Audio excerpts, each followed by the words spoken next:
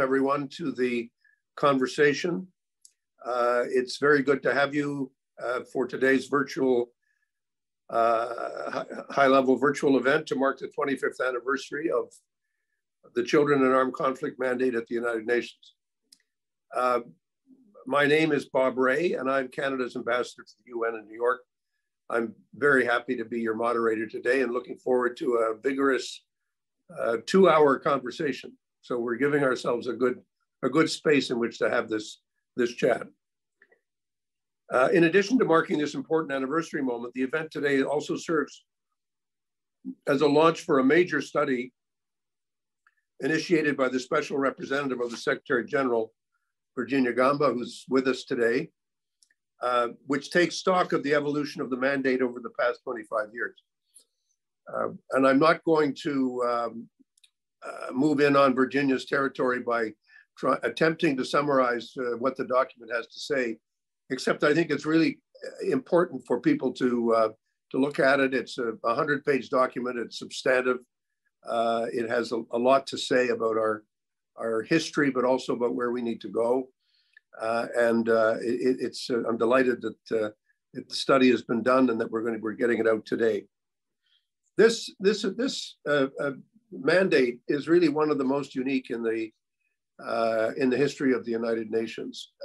It has come as a result of a tremendous amount of work and thinking and caring by member states, members of civil society, people involved in peacekeeping and in peace building in the UN. And I think it's important that today we take stock of some of our accomplishments and where we've been able to make progress, as well as look at what more needs to be done. More than 170,000 children have been released from armed forces and groups since this mandate for the CAAC was launched. Hundreds of commitments have been taken by parties to the conflict to better protect children, including specific action plans, many of which are currently being implemented. And hundreds more member states have ratified or endorsed key instruments to enhance the protection of children. We're going to be hearing from a number of distinguished speakers and panelists. Well, everybody on the screen is distinguished. I can see most of you, and I can say that without hesitation. We will be elaborating on these positive developments and on their impact for conflict-affected boys and girls. Other speakers and panelists will also share thoughts on how we can overcome the challenges that we're facing in protecting children. And this task is all the more important as we deal with the compounding effects of both COVID-19 and climate change, both of which are having a severe impact on vulnerable children. I think we want to stress something that needs to be continue to focus our attention on. And that is that the process of establishing rules of war, of establishing the roots of humanitarian thinking around, if we can't end conflict, how can we ensure that civilians, and in particular, how can we ensure that the most vulnerable are in fact protected when there is conflict? This is an effort that goes back a long way in history, a long way in thinking about the ethics of conflict. And it's an ongoing effort to try to appeal to the sense of what is fair and what is just that lies in the heart of women and men everywhere. And it's a really important challenge that we're taking on because children are being abused around the world. And just as we can't ignore child abuse in our own countries, we can't ignore it when it becomes such an important feature of conflict. Children being specifically targeted not only for a punishment, but also targeted for recruitment. And I know there are many speakers who are going to focus on this today. Let me, as your friendly moderator, give you some advice. Please turn off your mics until you're speaking, then turn on your mic. How many of us have heard the phrase, you're muted. So when you want to speak, stop being muted and come alive. We have a very full event, so please keep your interventions as brief as possible. I'll be keeping as strict time as I can. I hate to stop people in mid-sentence, but I would appreciate you recognize that we have over 70 people on the screen, many of whom want to talk. And so in order for everybody to be able to talk, we have to try to keep our speeches short. There is a pre-established list of speakers. Those who have not pre-registered can request to speak in the chat function, and we're going to endeavor to get to everyone. So enough talk from me. We're going to hear from the Secretary General. And so roll the video. Here it is. 25 years ago, the global community issued a bold call to action to stop the scourge of children being killed, maimed, recruited, and used in conflict, to stop abductions and sexual violence, to stop attacks on schools and hospitals, and to stop denials of vital humanitarian assistance. The United Nations General Assembly and the Security Council adopted a new mandate to end and prevent these grave violations. And every year since then, the Children and Armed Conflict Office, led by my special representative, works tirelessly to protect children trapped by these conflicts. And the results are inspiring. Over the past 25 years, more than 160,000 children recruited by armed groups and forces have been released.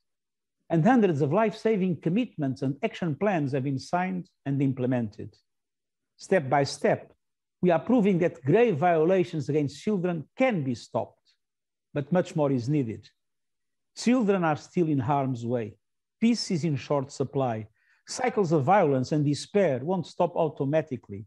All partners need to continue supporting the office's vital monitoring and reporting work. We need to strengthen our support of released children so they can reintegrate into their communities.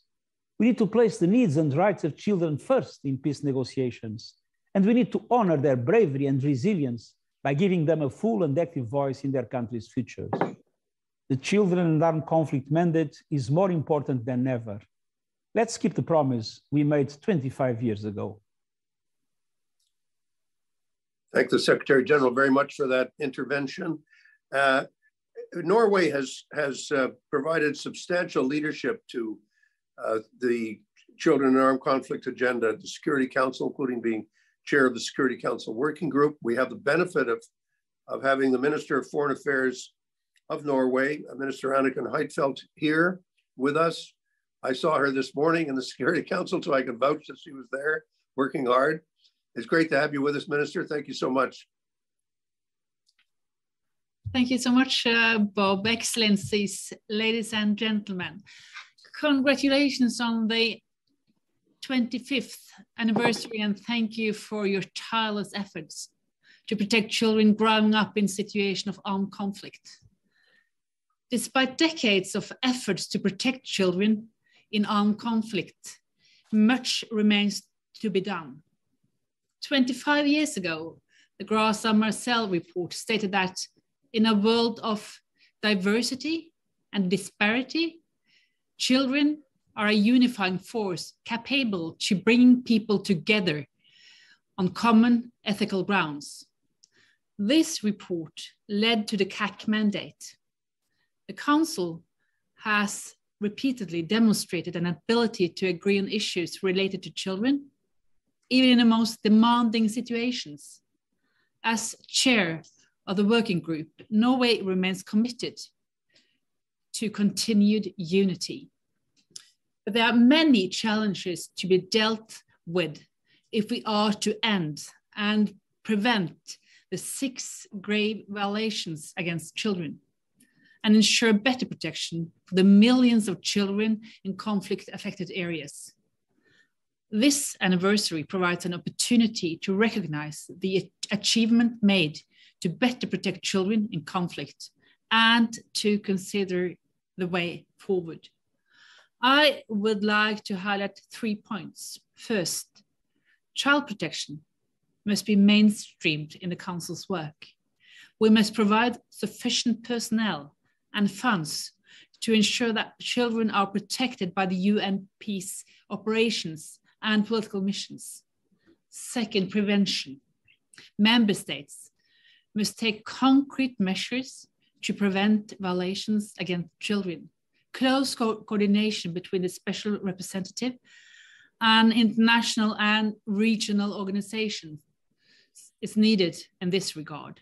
Third, the mandate must remain robust. The integrity and independence of the special representative to monitor and report on the 6 grave violations committed against children is key. All parties in conflict that commit any of the 6 grave violations against children must be held to the same transparent standards. This includes the listing and delisting criteria. Excellencies, the study launched today is based on input from civil society, member states, and UN agencies. Hopefully, the study will help increase the impact of the mandate in the years to come. We look forward to reviewing it closely in the time to come. To quote the Secretary General, children simply have no role in conflict. We must use the tools at hand to prevent new cycles of violence and conflict and help build sustainable peace. Thank you. Thank you so much, Minister. It's great to have you with us this week and to have your leadership on this. I'm going to turn now to Virginia Gamba, who we all know is Special Representative of the Secretary General. Virginia, the floor is yours. Thank you very much, Bob, and thank you also, Madam Minister, for your kind words and for your continued support. Excellencies, ladies and gentlemen, last week, 8 children were killed in the Nangarhar province of Afghanistan when an explosive remnant of war detonated near a school. In the same week in Myanmar, as the conflict escalates, at least 4 children were killed and many others injured. In every one of the situations covered in the CAAC docket, children are suffering. They are killed and maimed by explosive remnants of war and by active shooting. They're abducted on the way to school. They're raped while fetching wood and water. They're forced to join militias, armed groups, and armed forces to feed and sustain conflict.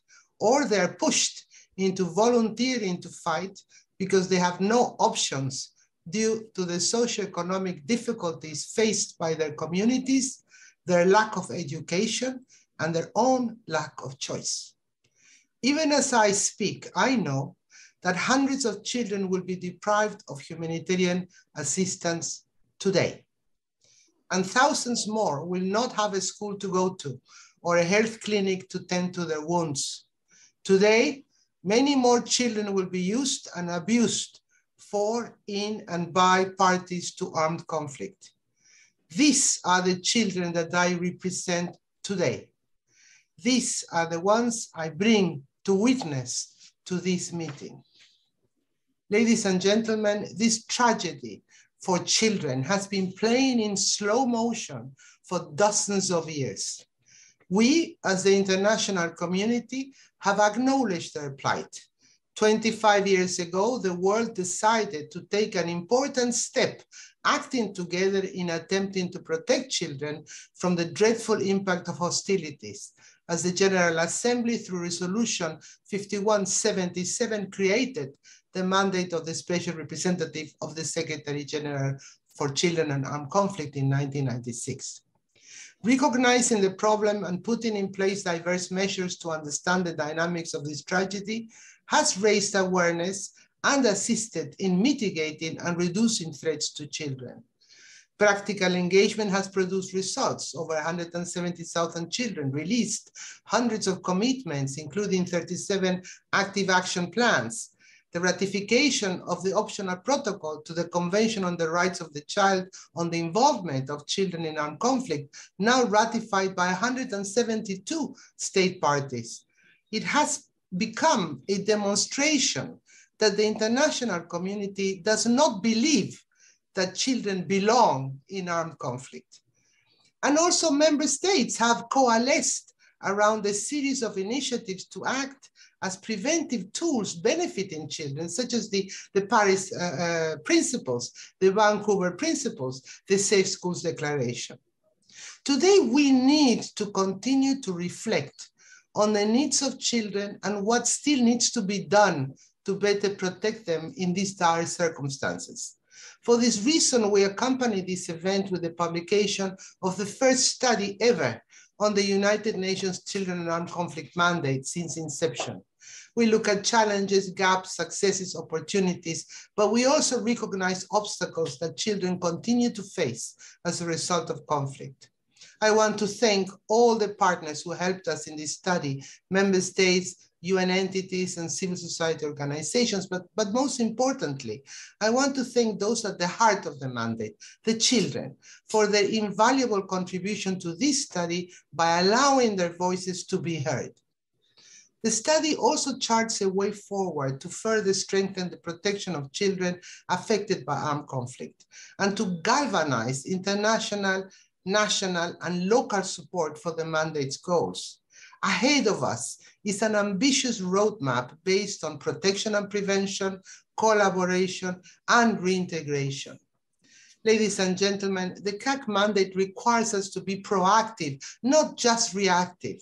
We need to break the cycles of violence that continue to harm children daily. It obligates us to also work towards preventing these violations before they occur. The interconnected nature of our world has become even more visible over the last 2 years with the challenges posed by the COVID-19 pandemic, demonstrating that we need to work together to solve major problems, just like we need to work together if we hope to stop the use and abuse of children in, for, and by parties to armed conflict. Securing not only the release of children from armed forces and groups, but also securing their sustainable long-term reintegration back into their communities, it has to be everyone's priority. Lastly, it is our responsibility to ensure that reliable and verified information continues to be collected and reported upon. And for this, we need to support and strengthen our child protection experts and monitors, and remain vigilant and responsive to changing situations and growing needs. For this reason, I call today on the international community to continue to support our child protection capacity on the ground through supporting our partners from UNICEF, DPO, DPPA, and to support all of us in improving our data collection and analysis so that the engagement can be rapid and focused.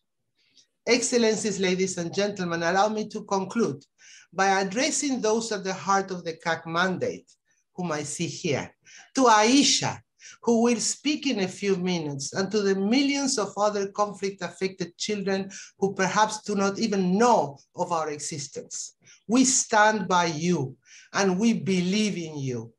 We might have failed you in the past, but give us a chance to assist you today and in the future.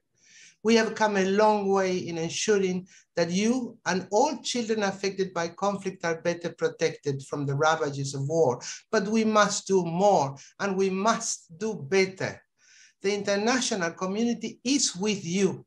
I promise you that through collaboration, engagement, and persistence, we will continue to work to fulfill the promise made 25 years ago to better protect children like you. For this reason, today, I recommit my office to act to protect you. We owe you this, and you deserve no less. Thank you. Thank you very much, Virginia. We really appreciate it. And I think you've highlighted the importance of the report and how much work there is still to be done with the passion that we've come to expect from your leadership. We're now going to turn to what's called the panel interventions. And we have a number of very distinguished panelists who are with us. Let me get right to it.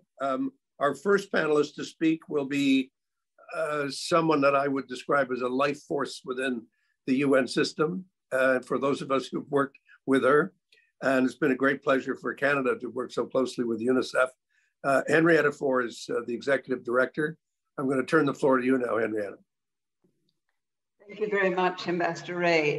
Deeply appreciated. And thank you today for your support, and to Special Representative Gamba, to you and to your staff, and to the Permanent Mission of Norway, and to Minister Huitfeldt for the strength of your support worldwide. Thank you also to our sister UN agencies, the permanent missions of Niger, Argentina, Mexico, Canada, and to Mr. Dallaire, Mr. Whitaker, and of course, Aisha, for joining us to mark this occasion. The 25th anniversary study being launched today is a product of a significant effort across the UN, as Virginia has just outlined. It provides a detailed description of the evolution of UN's mechanism for monitoring and reporting grave violations through the Children and Armed Conflict agenda. It also outlines a vision for how to strengthen the mandate further. As we mark the 25th anniversary of the mandate of the Special Representative of the Secretary General on Children and Armed Conflict, I want to emphasize the positive impact that the mandate has had on the lives of children. UNICEF is proud of its role in the Children and Armed Conflict agenda. Our staff, in collaboration with other UN and partner organizations, judiciously collect and verify information on grave violations so that we can better understand and respond to the needs of children and surviving families. We also engage those responsible for violations with a concrete goal of preventing further violations. These efforts have achieved concrete results for children. For example, since 2000, at least 170,000 children have been released from armed forces and armed groups. Many have survived multiple violations, including abduction and sexual violence. Each of these cases represents an individual child who has suffered terrible violence. Each is also a courageous survivor or witness. But there are many children who still need our help. And that is why we must continue to collect these stories, even amidst dangerous circumstances. And that is why we must continue to speak up and speak out, especially when children, families, or witnesses are unable to do so. Looking ahead, the United Nations should continue to prioritize this precious and unique mandate. We should seize all opportunities to increase visibility and awareness of the terrible impact of conflict on children. We should be courageous in taking steps to end impunity and advance accountability for children in situations of armed conflict. It is critical that the United Nations at all levels remains empowered to engage with all parties to conflict, including groups designated as terrorist. Action to reduce the suffering of children in armed conflict starts with dialogue, and the mandate to protect children's lives should not be politicized. We must also protect children from the reverberating consequences of conflict and from the stigma of re-victimization that may come with surviving grave violations. This includes protecting child victims of recruitment from detention and ensuring that they are not denied citizenship. It is imperative that parties to conflict commit to full compliance with the international humanitarian law. Governments should demonstrate leadership by developing zero-tolerance policies on grave violations against children in situations of armed conflict. And finally, we call on the entire international community to take ambitious, principled, and concrete actions to fulfill the rights of all children living in situations of armed conflict. This commitment will help to ensure that every child can reach her or his full potential. Thank you very much. Thank you, Ambassador Ray. Thank you, Henrietta. Thank you so much for this. We're going to hear from two, not one, but two undersecretaries who have a deep interest in this subject, Rosemary DiCarlo and Jean-Pierre Lacroix. First of all, to you, Rosemary, and then to Jean-Pierre, who's going to join us on video. Rosemary, you're up.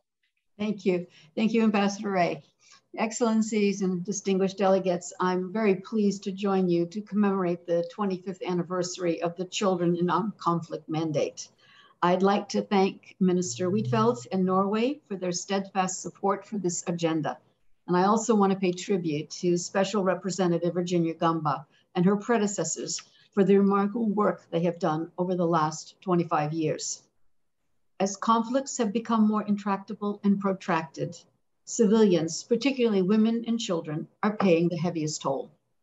Our joint efforts to protect children in armed conflicts from the grave violations first identified by the Security Council in 1999 could not be more urgent today. Child recruitment, killing and maiming, rape and other forms of sexual violence, abduction, attacks on schools and hospitals, denials of humanitarian assistance tragically remain all too common realities for children in many parts of the world where we operate. The special political missions my department oversees carry out a wide range of activities to protect children in conflict situations, from early warning, monitoring and analysis, to political and programmatic engagement. In several missions, child protection advisors report regularly on violence against children and other child protection gaps, helping guide political engagement. In Iraq, for example, UNAMI has been able to work closely with national authorities to help verify and mitigate grave violations against children, such as recruitment by ISIL and other non-state armed groups. The mission has also assisted the government in reintegration of hundreds of children that had been recruited by armed actors, and in developing long-term programs to protect the rights to education for children from all social, ethnic, linguistic, and religious groups. Our convening power and expertise can give us real leverage to advocate for child protection with national actors. In Colombia, for example, from the early stages of the UN involvement in the peace process, my department and the Office of the Special Representative worked closely with the parties to put emphasis on the issue of child protection. The UN's advocacy was instrumental in convincing the parties to commit to the early release of children from the FARC-EP and to the establishment of a special program to reintegrate them into their families. Excellencies, to more fully address the risks that children face in conflict environments, we need to work closely with other actors and craft collective responses. In Somalia, UNSOM has partnered with the federal government, local communities, and civil society in the implementation of the government's action plan on children in armed conflict. This involves conducting joint screenings in military camps to verify the presence of children and providing training to the Somali National Army, police, and judges, as well as the African Union mission in Somalia. Excellencies, today's event is an opportunity to recommit ourselves to ensuring that children are protected from the destruction caused by war. My hope is that in commemorating future anniversaries of this agenda, we will be able to recognize progress made in ending violations against children in armed conflict settings. This is vital for children and for building peace in the long term. Thank you. Thank you very much, Rosemary, for that, for those words and that presentation and your leadership. Jean-Pierre Lacroix is going to join us on video. Je vous vois. Dear colleagues, first, let me congratulate the Special Representative of the Secretary General for Children and Armed Conflict as we mark today an important milestone. 25 years ago, the Children and Armed Conflict Mandate was established, positively impacting the lives of children affected by conflict. 5 years later, our peace operations were entrusted with the mandate to protect those who are most vulnerable, children. This historic decision by the Security Council came as the nature of conflict was changing, and children were increasingly bearing the brunt of armed conflict. Since the inclusion by the Security Council of child protection in the mandate of peacekeeping operation, tireless efforts of our civilian and uniformed personnel have transformed the lives of countless boys and girls. Peacekeepers have engaged in dialogue with parties to conflict to halt and prevent grave violations against children. For example, in August last year in Mali, action plans were signed with a coalition of our movements to end and prevent the recruitment and use of children, thanks to joint advocacy by our peace operation in Mali, MINUSMA, and the special representative of the Secretary General for Children in Armed Conflicts. In the Democratic Republic of Congo, up to 2,500 children, including over 350 girls, were voluntarily released by armed groups in just the past 3.5 years as a result of dedicated joint efforts. Peacekeepers have played a crucial role in helping monitor and report on grave violations against children, and they continue to ensure that child protection aspects are included in peace negotiations and agreements. The protection of children is at the heart of UN peacekeeping. With support from member states, we are working to reinforce the capacity of our personnel to proactively halt and prevent grave violations against children. We are doing this, including by strengthening training on child protection for all peacekeeping personnel and enhancing the way we evaluate child protection performance across our operations. Despite the extreme challenges they face every day, our peacekeepers remain determined to play their part in protecting boys and girls affected by armed conflict. As we look to the future, we should never forget that maintaining peace, security, and stability is the best way to protect children, and that, in turn, protection of children is essential to building lasting peace and stability for all. Thank you. Thank you so much. We really appreciate the leadership of the Secretariat so much, and it really is helping to bring a lot of diverse voices together. We're going to hear some more from those voices. First of all, from Forrest Whitaker, who's a major advocate for children affected by war. He's the founder and CEO of the Whitaker Peace and Development Initiative, and we're going to hear directly from him now on video. Dear Virginia, Excellencies, ladies and gentlemen, I'm very honored to address this meeting to celebrate the 25th anniversary of the Office of the Special Representative for Children in Armed Conflict. While the fates of the children and youth engulfed in conflict remains one of the most painful thorns in our consciousness as global citizens, it's satisfying to observe that in the past 25 years, there's been real progress.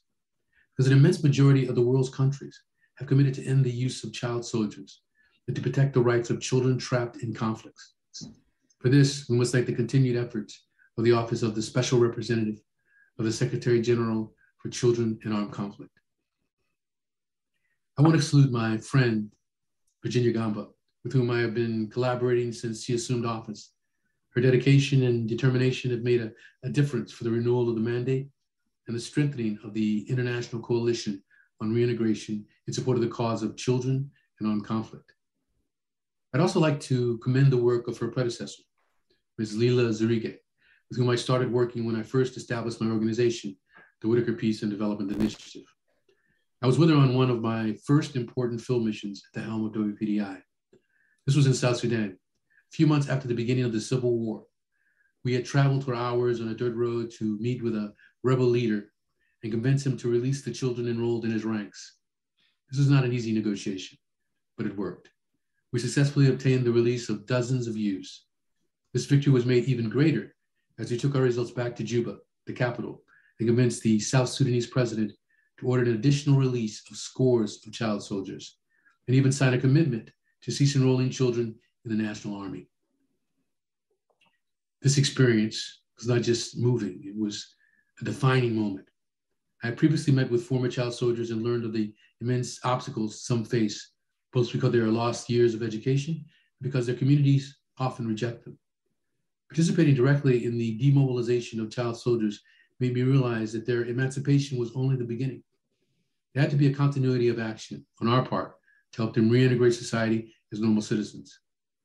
This has defined some of my key areas of focus today as I strive to empower children, youth, and women living in conflict areas, especially aiming to support former child soldiers and peacemakers and social entrepreneurs. Former child soldiers who have been reintegrated and rehabilitated are among the most dedicated and motivated advocates of peace and reconciliation. With mindful assistance, they can become highly valuable assets for their community. In this sense, your meeting today is critical. You have the power to increase the world's awareness about the situations faced by children affected by conflict. You have the power to channel resources that will help to transform their lives and make this world a more peaceful place. And I know you use that power. Thank you for your attention. Thank you so much. And we're going to turn now to my fellow Canadian and great friend, colleague, and a visionary in this field, who's done more than almost any one single person to heighten attention globally on the importance of dealing with the tragedy of child soldiers. And that's my friend, Romeo Dallaire. General, you're up. Thank you very, very much, Senator Ray, and Ambassador Ray. And I'm most appreciative of the opportunity of addressing Excellencies, ladies and gentlemen, and particularly Virginia Gamba and her team. First, bravo to Virginia on the report and on the efforts to actually bring this 25th anniversary to the fore of our attention as a reference point as we continue to move the yardsticks to preventing the use of children as instruments of war. Secondly, thank you for permitting the Dallaire Institute for Peace and Children, Peace and Security, and Dr. Shelley Whitman to be part of your team in putting together this report. And she has been the leading subject matter expert in our institute and as the executive director to move us and others into the realm of prevention of the recruitment of children. Third, I'm only a soldier, and a soldier who, however, saw how the use of children as child soldiers, as instruments of exterminating of massive horrors against human beings, the extent to which they could influence a situation and render it even worse, leading up to and including genocide. So there is no doubt in my military mind of the significance of trying to prevent the use of children as instruments in these conflicts. I'd like to particularly thank also that Ambassador Ray is in fact chairing this scenario today, because the Canada and the Institute have over the last few years put together and published in 2017 the Vancouver Principles on the Prevention and the Use of Children as Child Soldiers. And that launching that was done with the Canadian government and our work with the staffing and the efforts of the team in New York in particular have permitted us to see 107 countries join in to wanting to implement, looking at the implementation of the guidelines to see these Vancouver Principles being used deliberately as instruments for nations who have been providing troops as contributing nations to give them a more effective operational capability in order to be able to reduce the casualties of children and of course of peacekeepers themselves in attempting this. And so today, Ambassador Ray, by you being there is signaling certainly the commitment of and the prioritization of Canada to the Vancouver Principles and also to its implementation as part of the peace process and the protection of children. But working hand in hand with the Canadian government is an important step. However, we're looking at all the troop contributing nations to want to move, and particularly with in support of Madame Gamba's team to advance the ability to enhance our capacity to implement the principles and in fact to increase the reporting capabilities of those who are deployed to bring the attention of this terrible fléau to the minds of those who are trying to achieve peace. It is in the mind that we are very pleased to see Norway's prioritization of CAAC and that mandate, and hope that we will further see this partnership extended. And with that in mind, I should only like to bring the following point to you as a concluding comment.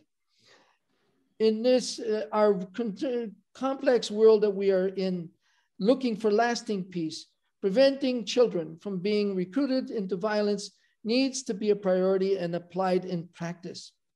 Looking at the next 25 years, as was requested, leaders of government, as well as the UN level of involvement, must move forward to put the resources available in order to meet this critical component of peace processes. The elimination of the use of children as part of the instruments of sustaining these conflicts has got to be taken away from the equation. We need to place the children at the center of our efforts to create peace and security. And the UN and member states who have helped us to collectively push the agenda of peace as the future of humanity depends on it, can reinforce Madame Gamba's team and reinforce the lasting peace process by taking the children out of the equation of conflict and, in fact, making them a source of gathering of those who are trying to seek peace, to move that peace agenda through the children's elimination as a source of mobilization and sustaining of conflict.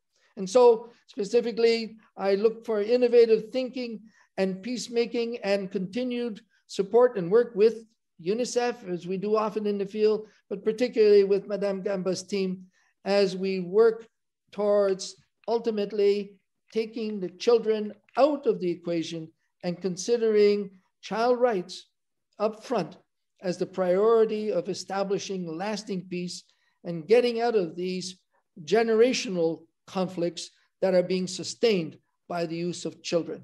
And so thank you ever so much for what you've done, Virginia and your team. And thank you for all those who are already committing so many troops to trying to establish lasting peace. Let's give them more tools. Let's implement, as an example, those Vancouver principles. Thank you so much. Thank you so much, Romeo. It's wonderful to hear from you. And again, your continuing commitment is an example to all of us. Our next speaker is Aisha Zana, who is an advocate for girls' education.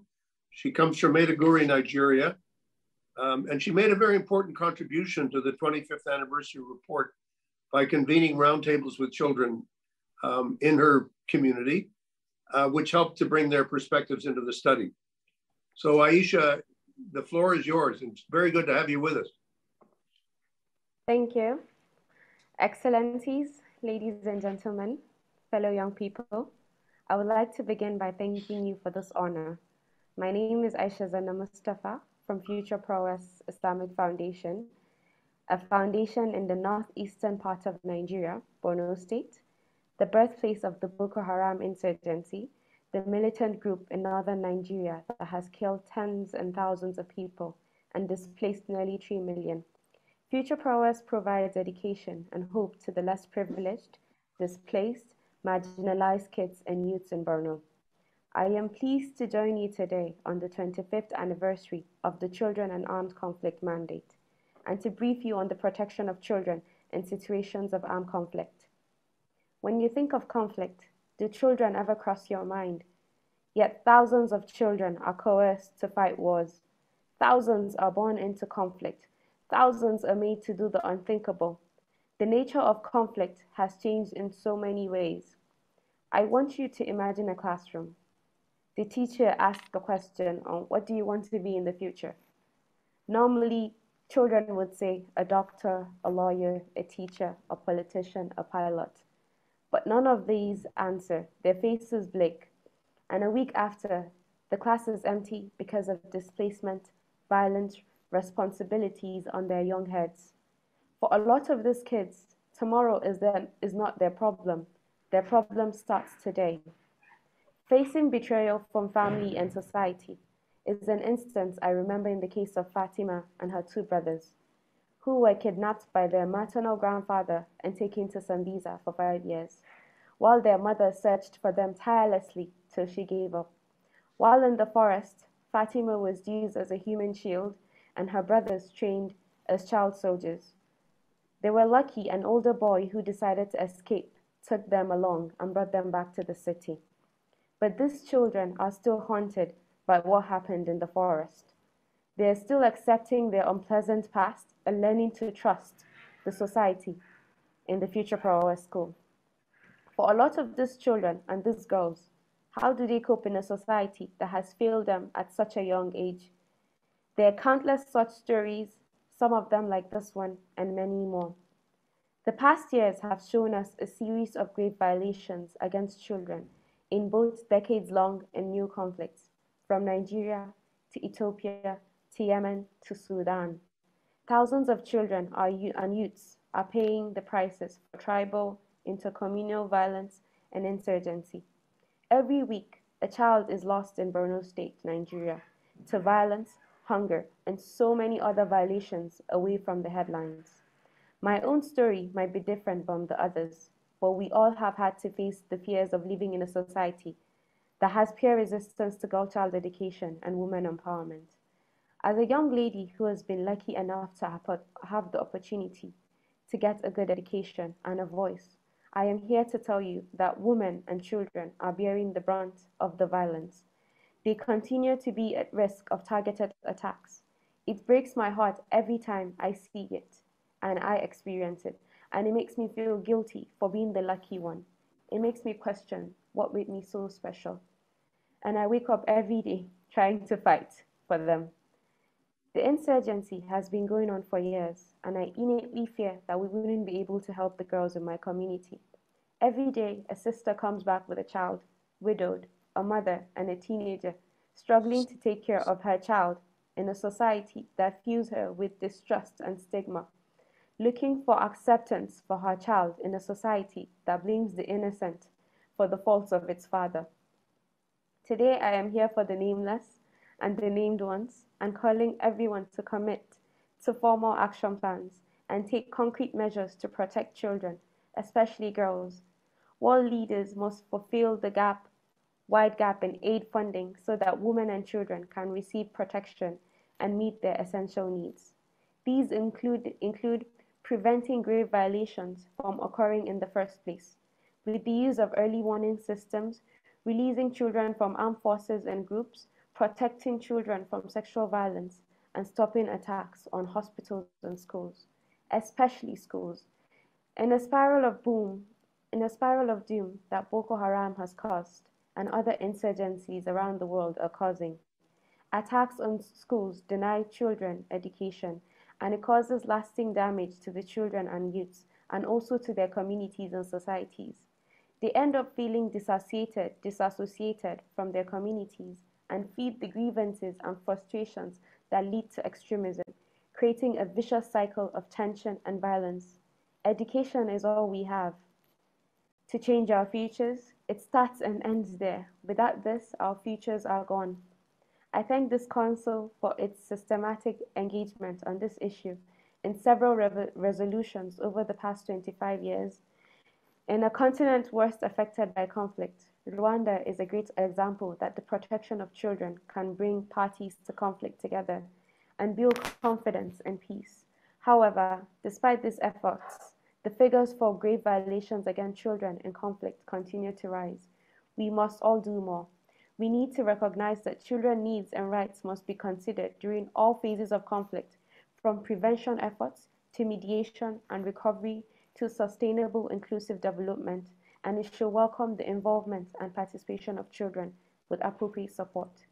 By integrating children into peace processes, we can achieve concrete results for children and for peace that can last for decades.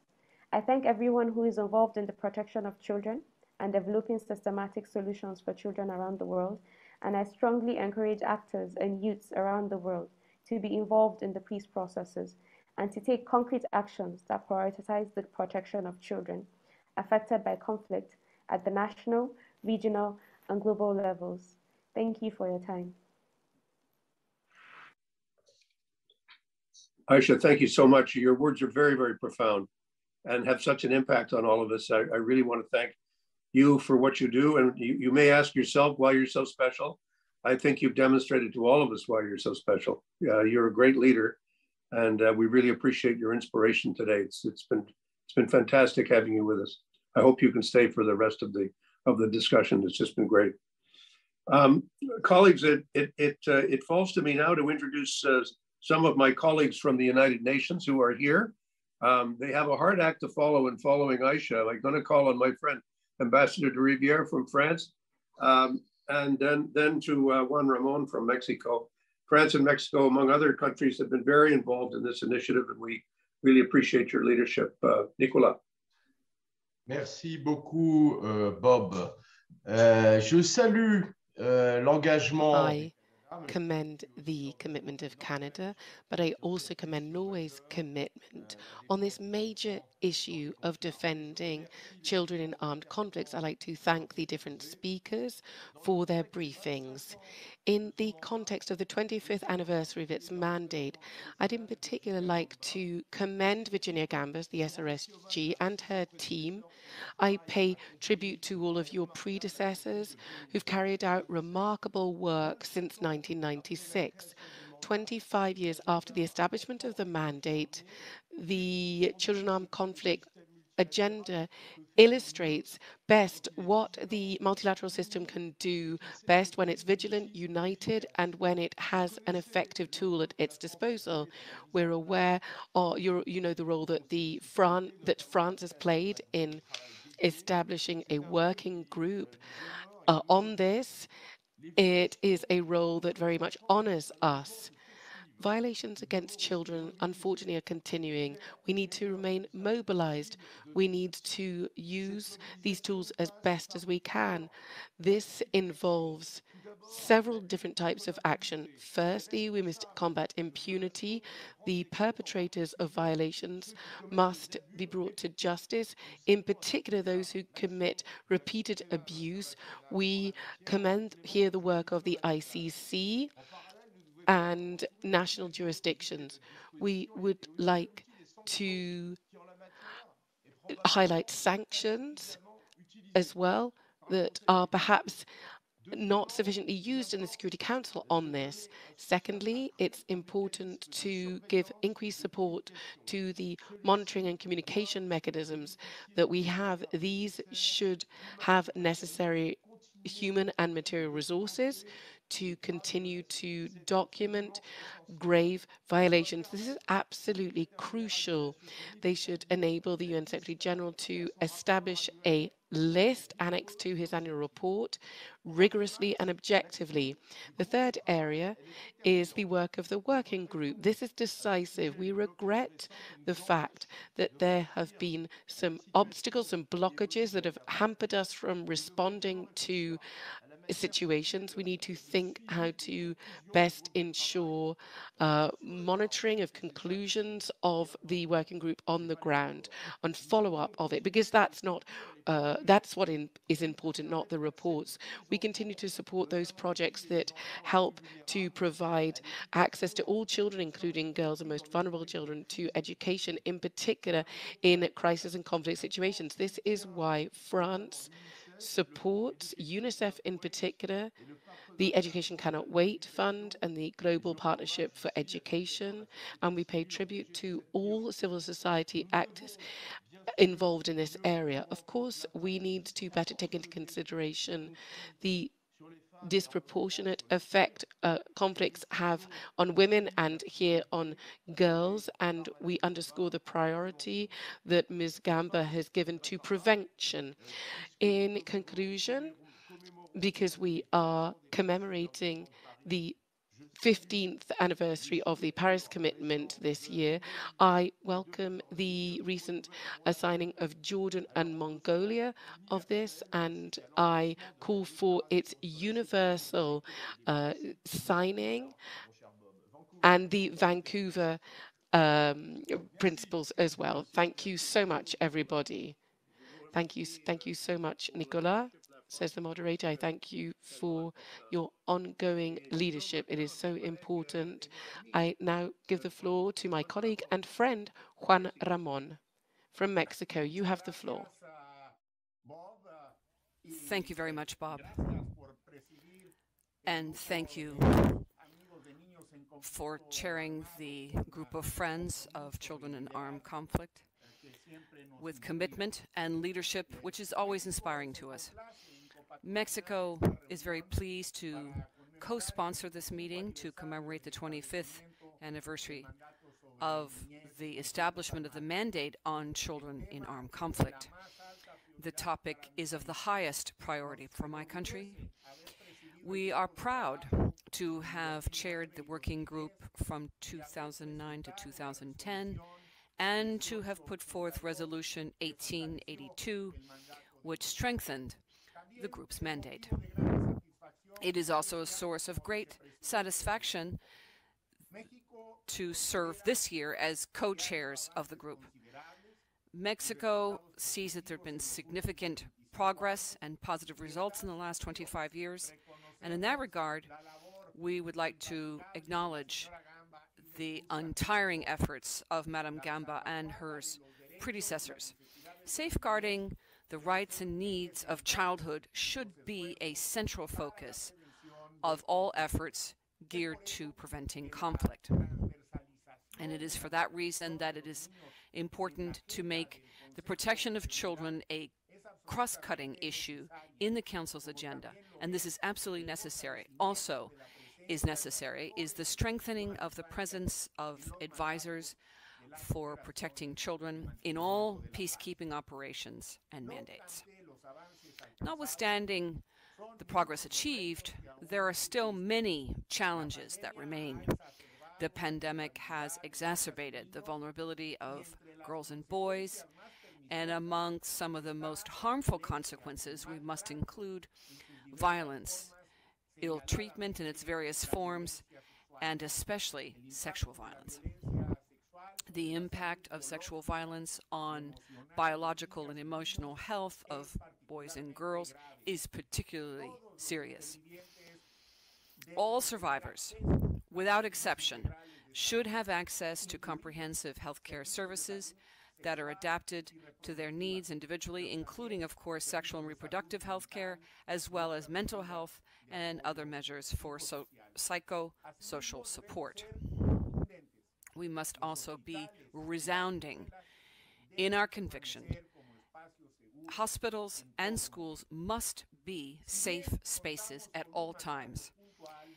While we do have a specific mandate and a structure that makes it possible for us to monitor the situation on the ground, the big challenge lies in instrumentation of the group's conclusions and the resolutions of the Council itself.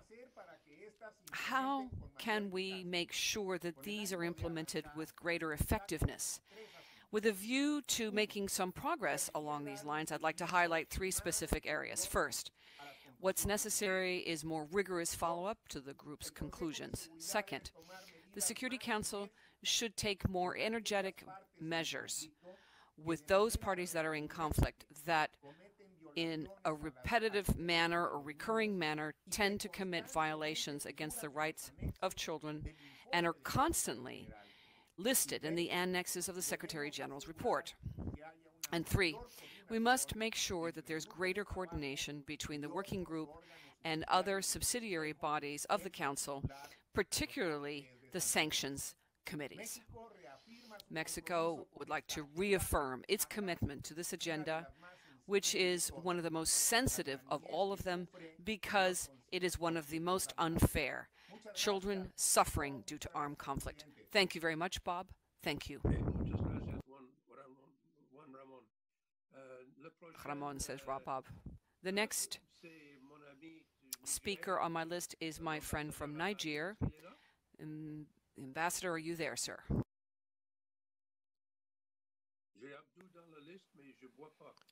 I have Abdu on the list, but I can't see him on the screen. Are you there, Abdu? I am here, sir.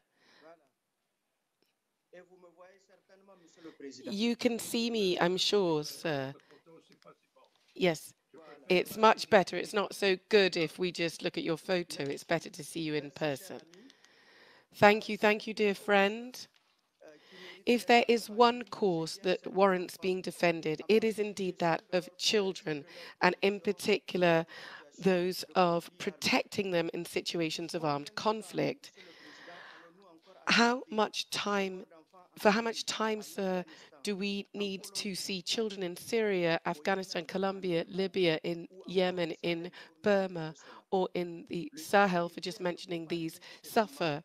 Niger is proud to co-sponsor this anniversary event. This event addresses one of the priorities of our term as non-permanent member of the Security Council that has just concluded.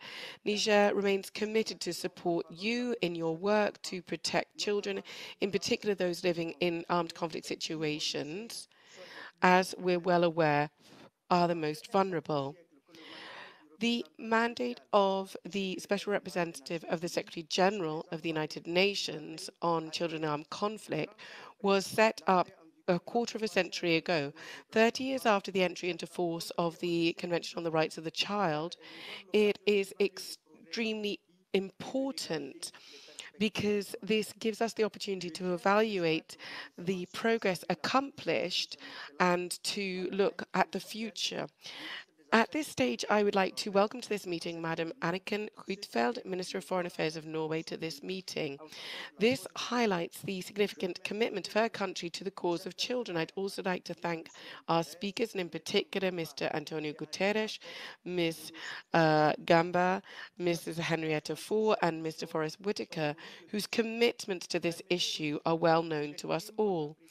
I would also like to express my gratitude to Madam Aisha Zana. Her poignant words move us to step up efforts to take into consideration the rights of children and young people in the design and implementation of UN mandates, mission mandates rather, in countries and regions in conflict or post-conflict situations.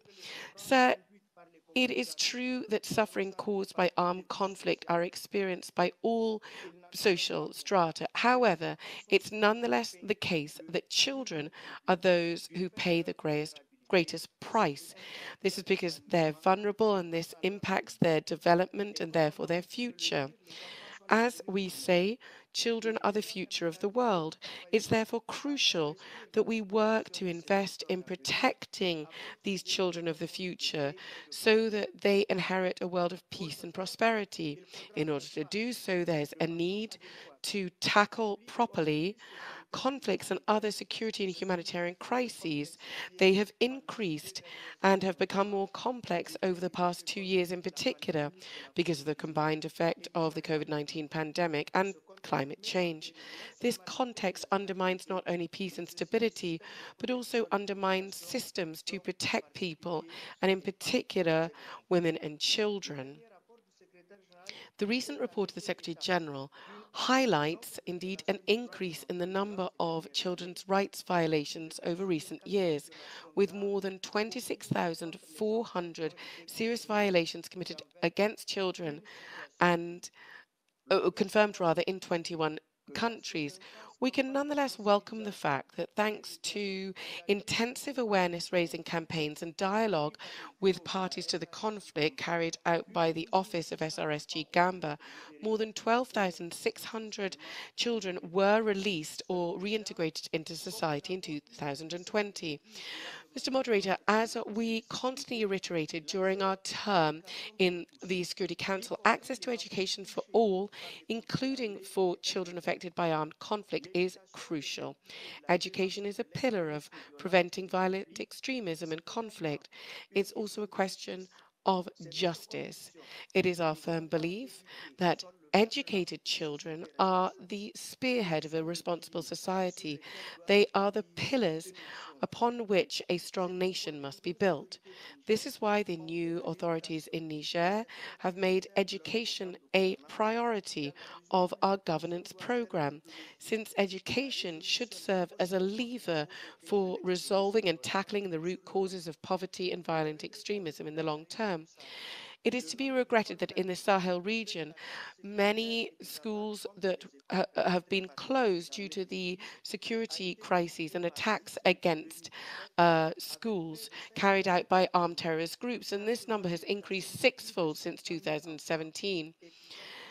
About 5,000 schools have been closed, rather, upsetting the education of more than 700,000 children, depriving more than 20,000 teachers of the possibility of carrying out their jobs.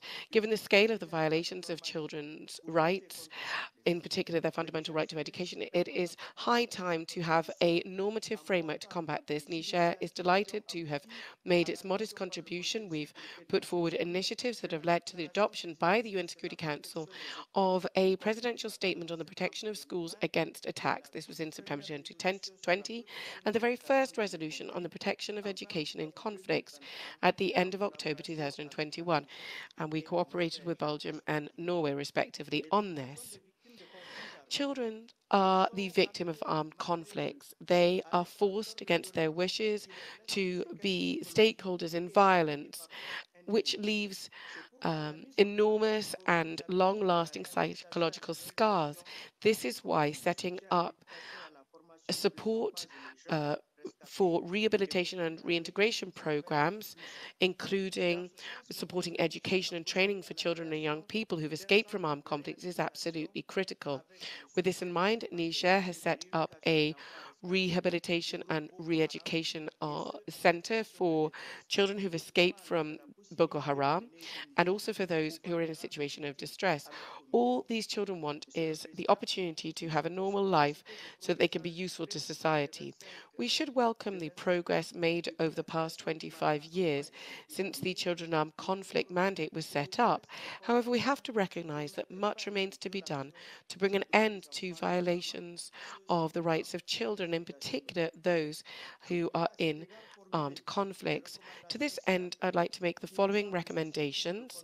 They are likely to help to contribute to building on achievements to date. Firstly, there's a need to step up awareness raising among parties to the conflict and among parents on their responsibility to protect the rights of children in areas of conflict. Secondly, there's a need to improve and foster means of documenting children's rights violations in order to take this into account better in preparing responses to particular situations. Thirdly, there's a need to comprehensively tackle the issue of insecurity by tackling the root causes of conflict. These are poverty, social inequality, and illiteracy. Finally, there's a need to provide significant support to fragile countries and to those that are in conflict or in post-conflict situations through projects to contribute to building peace and to building the resiliency of those affected populations.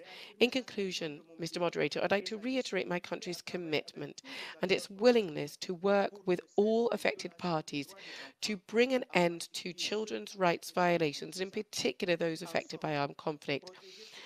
In sum, protecting children is protecting the future of our countries and of the world in its entirety. Thank you very much for listening. Thank you, Abdou. Listen, you're carrying out extraordinary work, not just for your country, but also on the causes that we're tackling together. And I really congratulate you from all of us for the work that you carried out in the Security Council as regards children, education, the conflicts in the Sahel, etc., etc. We really congratulate you on this extraordinary work that you've carried out. It's wonderful to see you and patiently waiting. And she will be the last of the panelists who will be speaking. Up to you, Maria.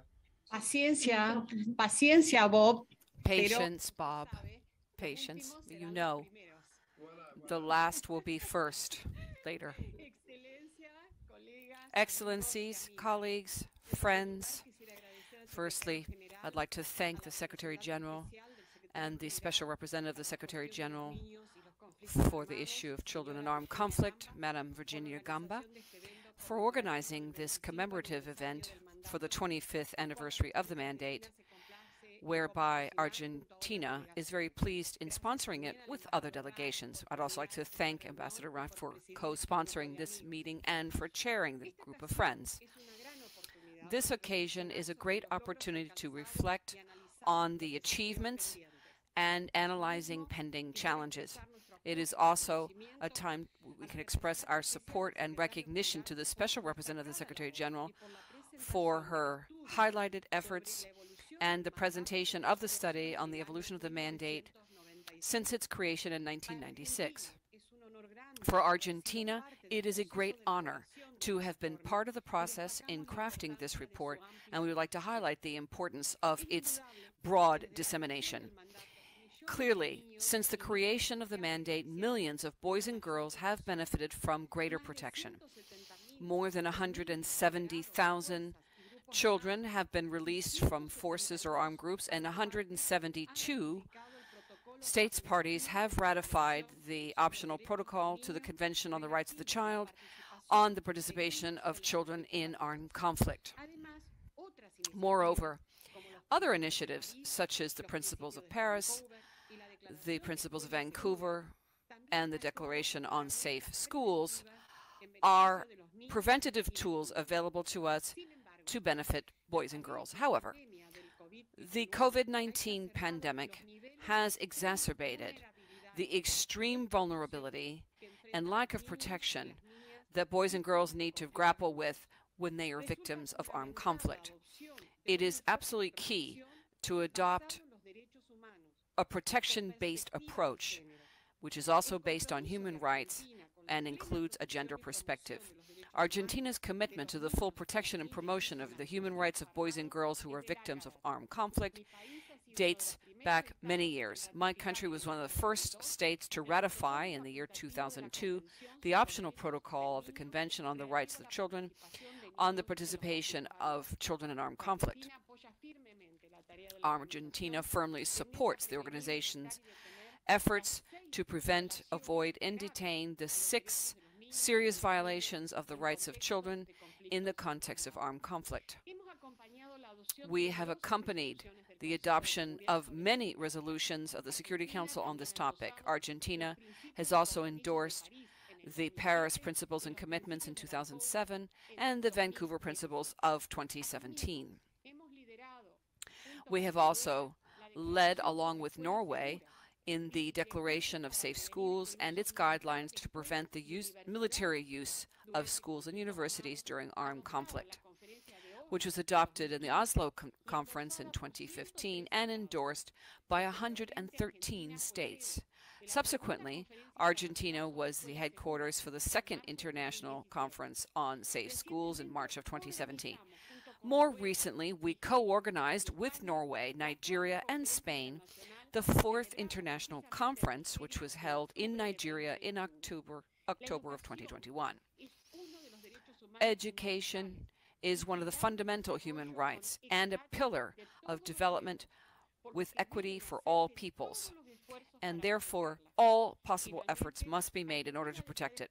Finally, Argentina would like to highlight the very important work of the Global Coalition for the Reintegration of Child Soldiers and its comprehensive approach to achieving children's reintegration in a repaired manner, which is geared towards the future with a gender perspective included and focused on the specific needs of boys and girls. 25 years after its creation, Argentina renews its strong commitment to the efforts of the mandate.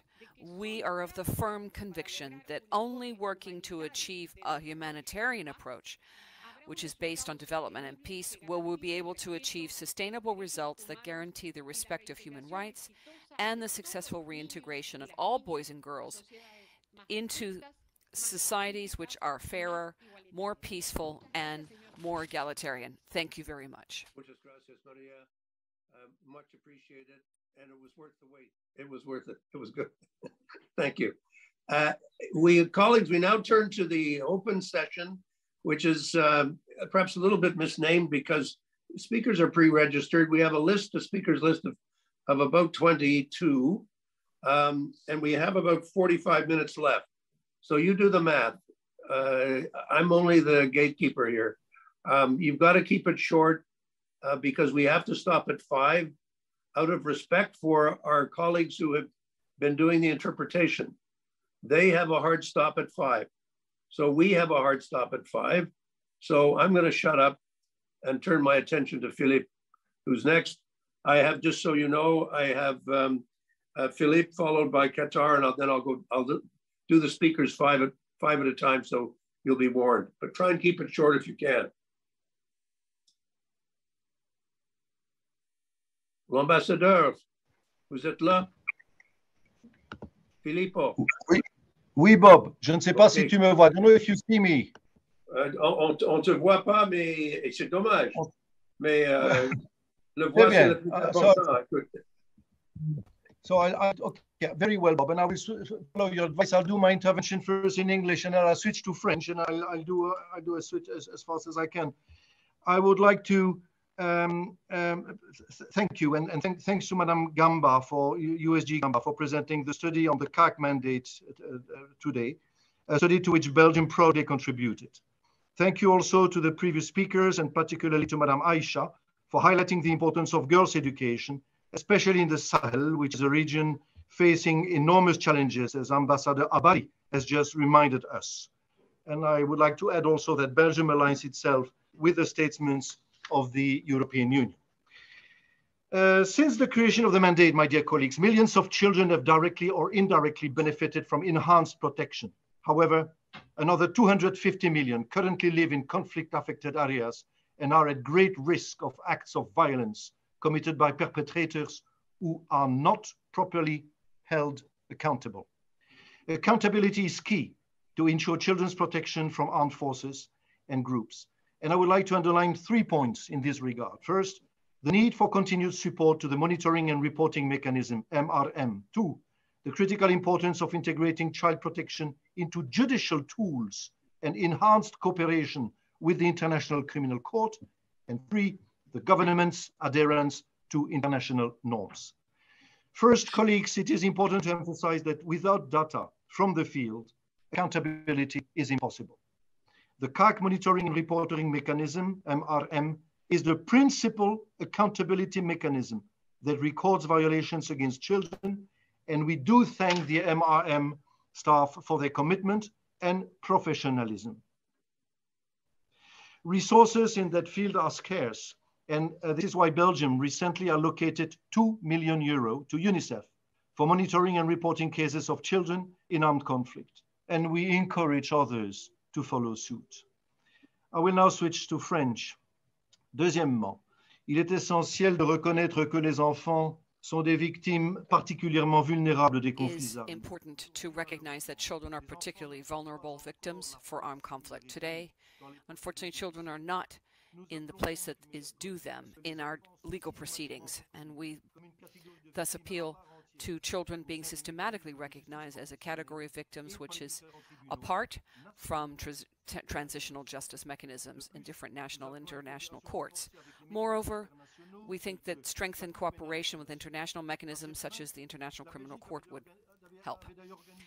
To that end, Belgium organized at the end of 2020 an informal session with the Special Representative on Children in Armed Conflict and the prosecutor of the International Criminal Court, who also participated in a side event last year, looked at a focus on children in the International Criminal Court. Finally, for the strengthening of the fight against impunity to be on the agenda of all of us, and for international instruments that already exist to be entirely implemented properly, we would call upon all parties to conflicts to fully respect their obligation based on human rights, international humanitarian law, and the rights of refugees, and the law that governs them. We also encourage member states to ratify the optional protocol to the Convention on Children's Rights, the Vancouver and Paris Principles, and to approve and implement the Declaration on the Safety in Schools.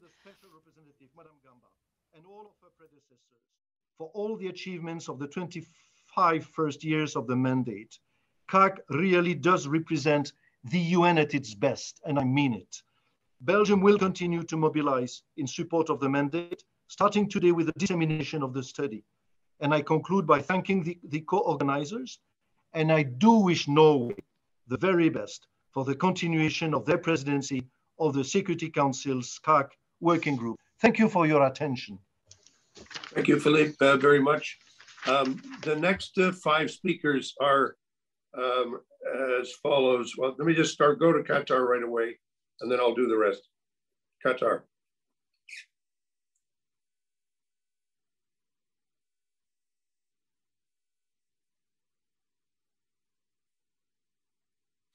Qatar there? Hasim, are you there? And we're not getting you. I can see you, but I can't see you. I saw your note. So Hasim is there. Hasim, I'll come right back to you. Albania, are you there?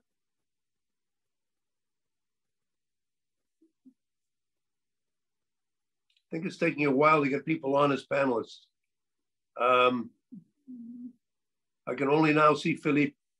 So let me just try to keep moving here. Is UK there?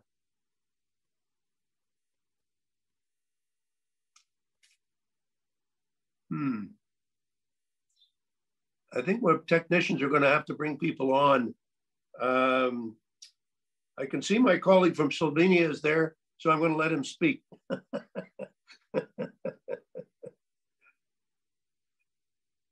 Can you get on? Bastian, can you get on? Yes, hi. Hi. Thank you, Bob. Thank you. Excellencies, allow me to thank the Office of the Special Representative of the Secretary General for Children in Armed Conflict first. I also thank Norway for organizing this event, but gratitude to all the panelists.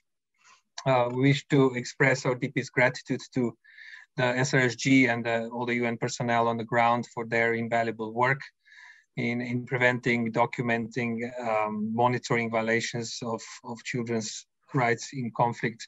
Ensuring accountability is key to preventing the reoccurrence of such violations and for victims and survivors to receive justice. Challenges to protection of children continue to appear. Children must be protected from harm and must be able to live in peaceful and safe environment. Slovenia ratified optional protocol to the Convention on the Rights of the Child on the involvement of children in armed conflicts. And our national resolution on development cooperation and humanitarian assistance defines the assistance in armed conflict, in particular for children, as the priority of Slovenian humanitarian aid. Nationally, we have been supporting several programs to assist children affected by conflicts. In recent years, over 500 children from conflict and post-conflict areas have received psychological and physical assistance and rehabilitation in Slovenia. Through our rights projects and teaching materials, Slovenia offered human rights education to more than 200,000 children around the world. Program is designed to foster tolerance and understanding of diversity in societies. Now, protecting schools against attacks and military use is essential to ensure children's access and rights to education. We have endorsed the Paris Principles and Commitments, the Safe School Declaration and Vancouver Principles, our commitment to ensure that schools in the conflict area remain a safe haven for children. Madam Special Representative, in conclusion, we express Slovenia's full and firm support to your work and to your mandate.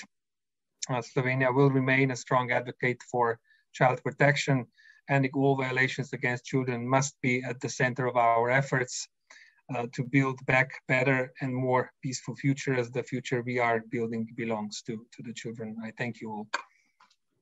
Thank you so much, Bastian. I'm going to turn now to Hasim. I see his handsome face on the screen, so he can speak.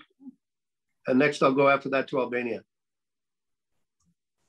I thank you. Excellencies, ladies and gentlemen, I have the honor to deliver these remarks on behalf of Her Excellency Ali Ahmed bin Saif Al Thani, a permanent representative of the State of Qatar to the United Nations. The State of Qatar is delighted to co-sponsor this high-level event with Norway and the Office of the Special Representative of the Secretary General for Children and Armed Conflict to mark the 25th anniversary of the mandate of the Special Representative of the Secretary General for Children and Armed Conflict. The State of Qatar views the Children and Armed Conflict mandate as one of the most important components of the human rights, peace and security, peace building, development and humanitarian agendas. We have often called for further investment in prevention efforts to better protect and prevent violations against children.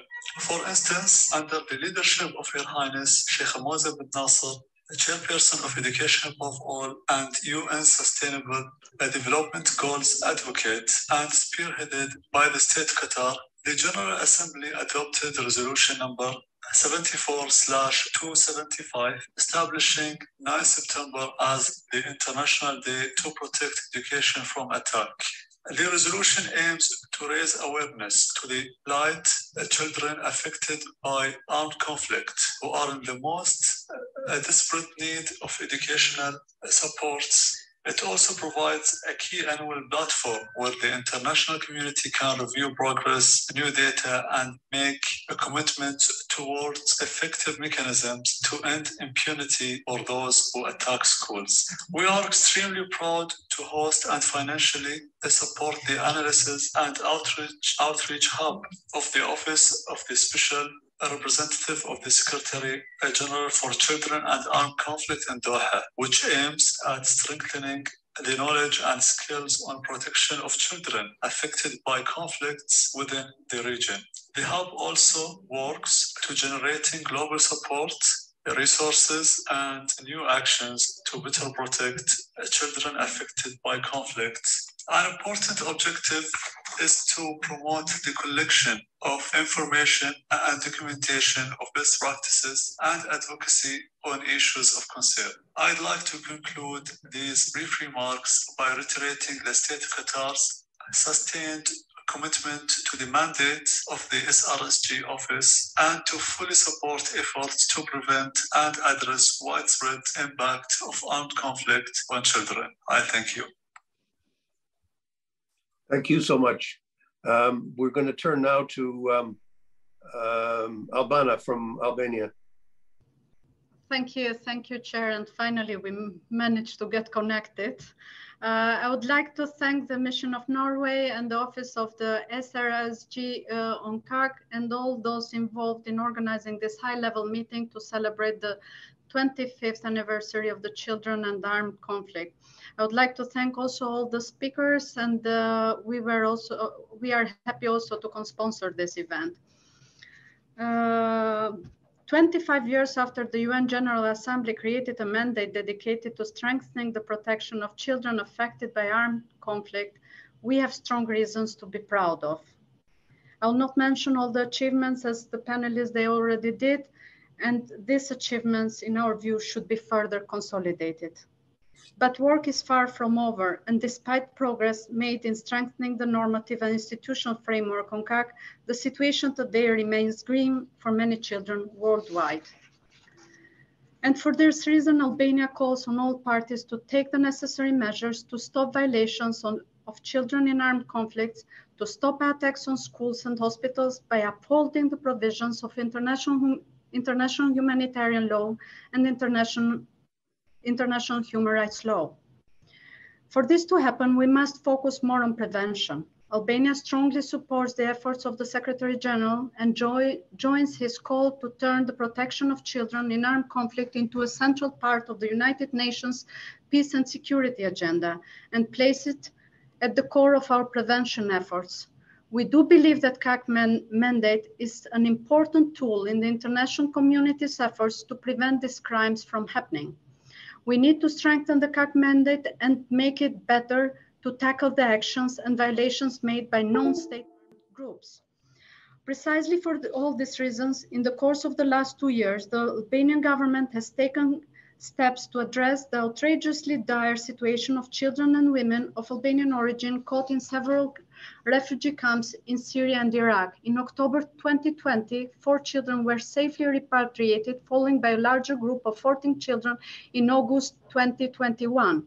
All have been successfully reintegrated to normal life. Further, we are proud to have provided shelter for around 2,000 Afghanis, 40% of which are children who are living a second life in Albania. Dear Chair, as a member of the Security Council, Albania will engage to strengthen and promote the CAAC agenda in the Council. We'll work with all like-minded countries to ensure that children protection provisions and capacity are included in all relevant mandates of United Nations peacekeeping operations and special political missions. In concluding, Albania will continue to strongly support the mandate of the CAAC and its role in mainstreaming the protection of children in the broader work of the UN system, convinced that children should never have to experience the horrific impact of conflict. Thank you. Thank you so much. I have the next 5 speakers are the UK, Greece, Luxembourg, Malta, and Switzerland. Fergus, you're up. Thank you, Ambassador, and thank you for taking us through the session so well. We'd also like to thank the Special Representative, the Norwegian government, for organising this meeting to celebrate the launch of this flagship 25-year report. And thanks to all the briefers for the excellent overview we've had. We're proud to co-sponsor this meeting. The UK also wants to commend the Special Representative and her predecessors for all their important work to drive this agenda forward this year and over the past 25 years. There can be no doubt that over the last 25 years, as we've heard, that thanks to the tireless efforts of all of those working to protect children in conflict settings, the mandate has proved to be successful in protecting the lives of countless children. But as the Secretary General has recently said, the children and armed conflict mandate is more important than ever. The UK recognises that protecting children from the effects of armed conflict is a moral, legal and strategic imperative and an essential element to break the cycle of violence. We're proud to contribute to UNICEF's monitoring and reporting mechanism to ensure it's robust for the challenges to come. The UK has also pledged $123 million to Education Cannot Wait, the global fund for education in emergencies. And we strongly support the Safe Schools Declaration within the context of our Girls' Education campaign.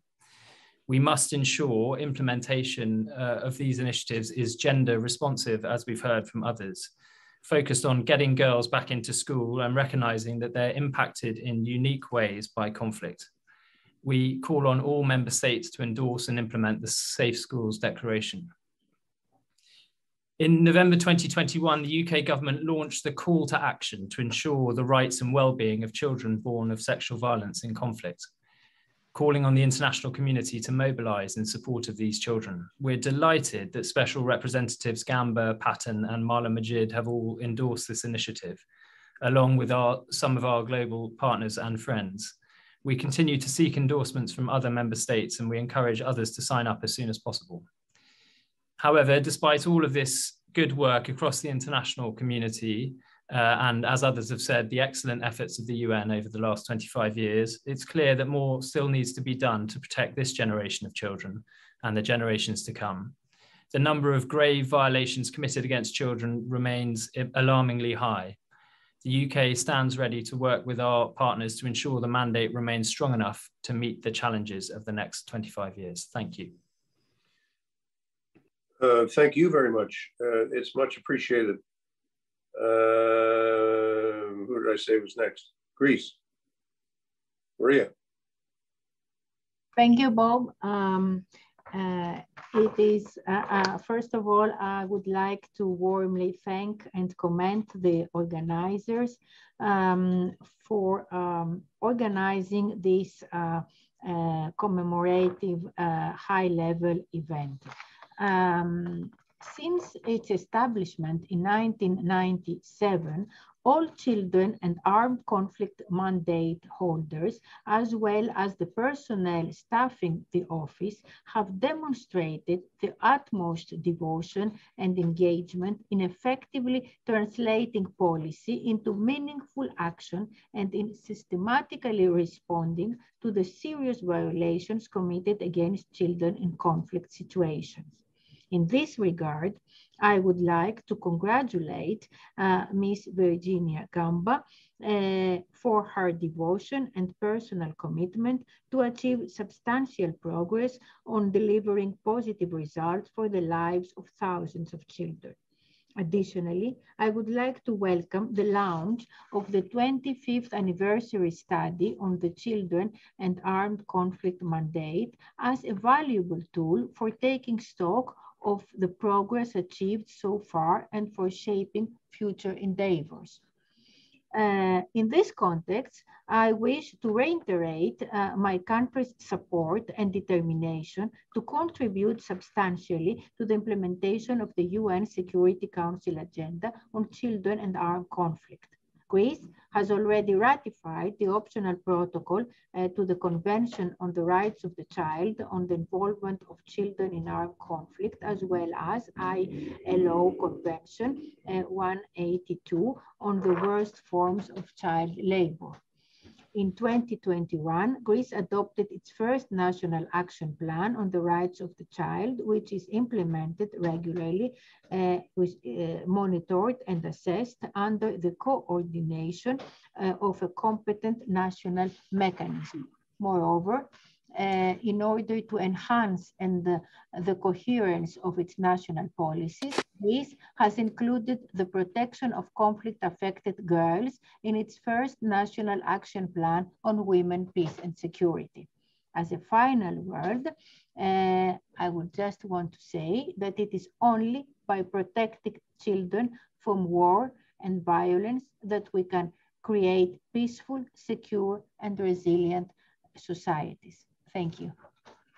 Merci beaucoup. Thank you. I'd like to call now on Luxembourg. Olivier, vous êtes là. Oui, bonjour, Olivier, are you there? Yes, yes. Good afternoon, dear Bob. Thank you so much for giving me the floor, dear colleagues. Director General of UNICEF, Special Representative Gamba, dear Virginia, dear Henrietta. It is a great honor for Luxembourg to participate in this event organized by Norway and the Office of the SRSG to commemorate the 25th anniversary of the mandate of the Special Representative of the Secretary General of the United Nations for Children in Armed Conflicts.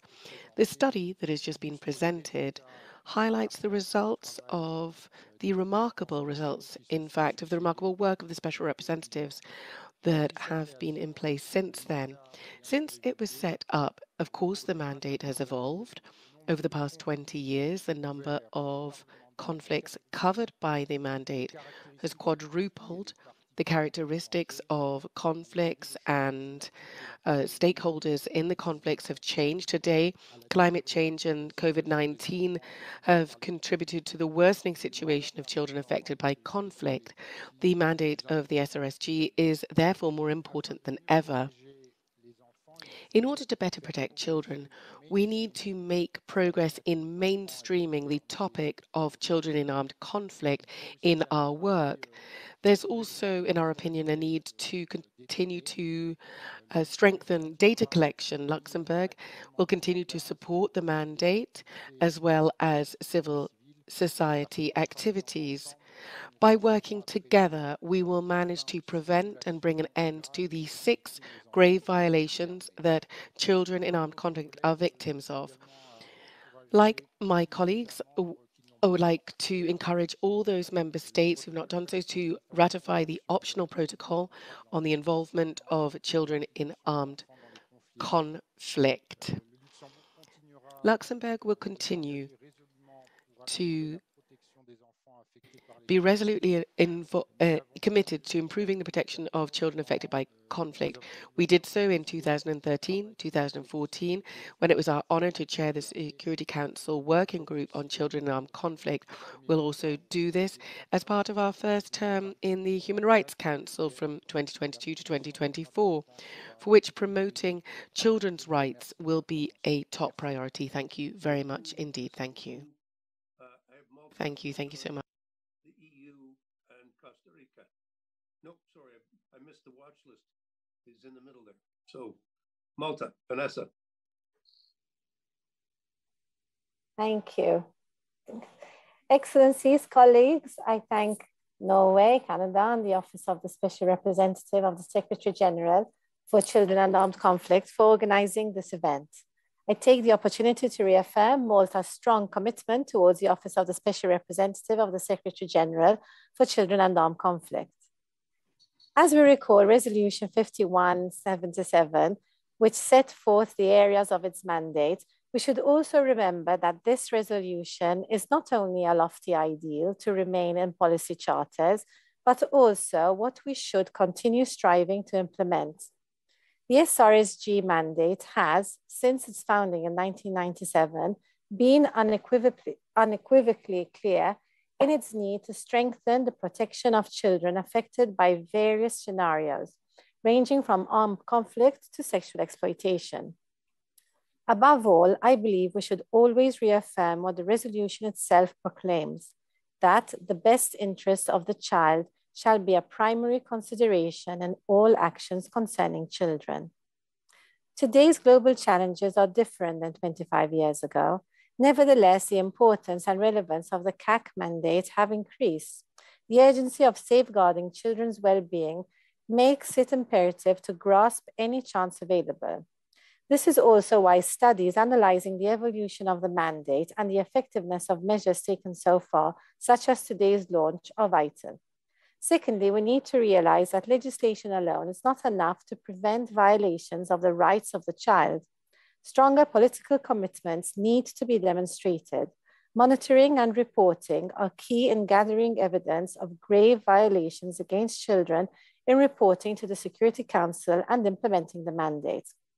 As co-chairs of the Group of Friends on the Reintegration of Child Soldiers, a member of the Group of Friends on Children and Armed Conflict, Malta will continue contributing to the work of the SRSG's office and build a sustainable framework to address the protection of children affected by armed conflict. Excellencies, in conclusion, we are gathered here on the occasion of an anniversary. This should fill us with hope that children's rights to protection, education, childcare, and shelter will continue to be improved across all countries. Reason to believe that state governments will uphold their commitment to their safeguarding and do everything possible in this regard, even in times of societal upheaval or war.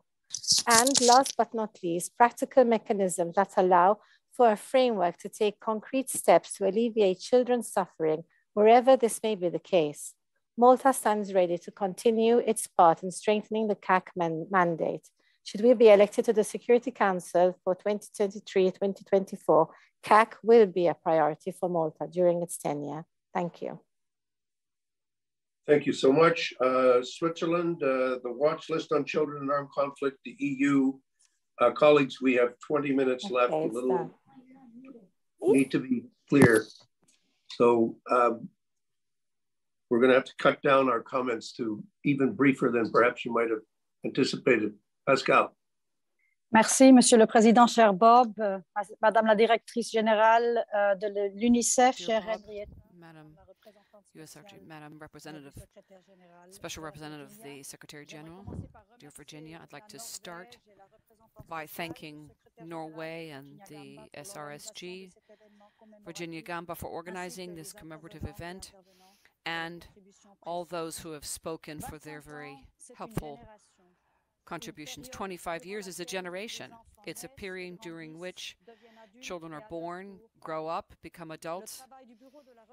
The work of the Office of the Special Representative has left a clear imprint since its creation. I'd like to join my Belgium colleague in congratulating Virginia Gamba and her team for their efforts, but it's clear there's still much to be done. While international humanitarian law for children benefits from special protection, still it needs to be fully respected and implemented at the national level. The United Nations, including Security Council, needs to therefore honor this anniversary with further commitment. If I may, I'd like to underscore two items. First, we have significant tools to prevent violence against children. Let's use them fully.